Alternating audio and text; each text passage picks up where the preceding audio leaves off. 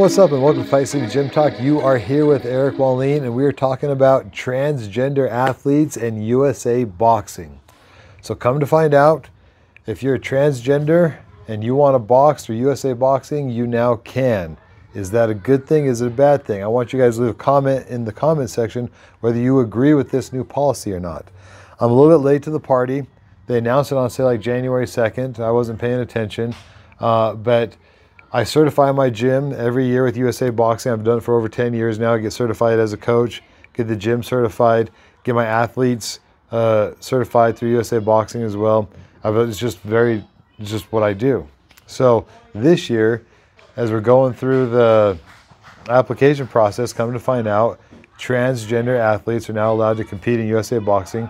There is some stipulations though. A transgender athlete has to have the reassignment surgery.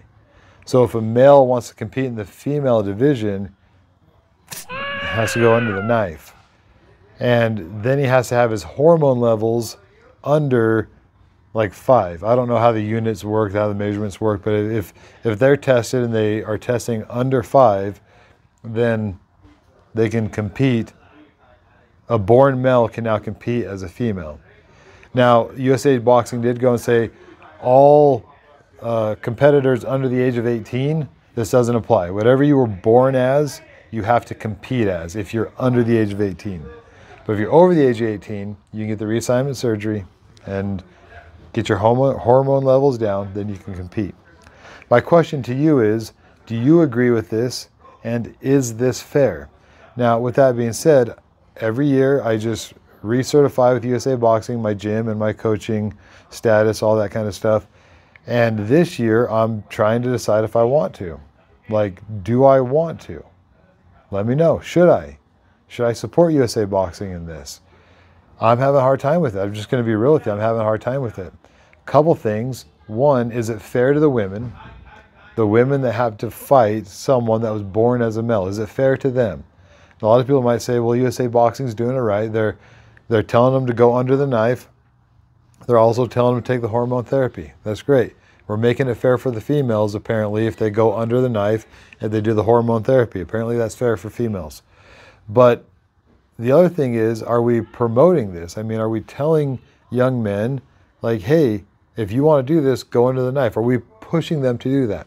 If a young man thinks he's a girl and he's like, you know what, I think I'm a girl, I'm going to act like a girl, I'm going to talk like a girl, I'm just going to see if I can be normalized as a female, that's fine.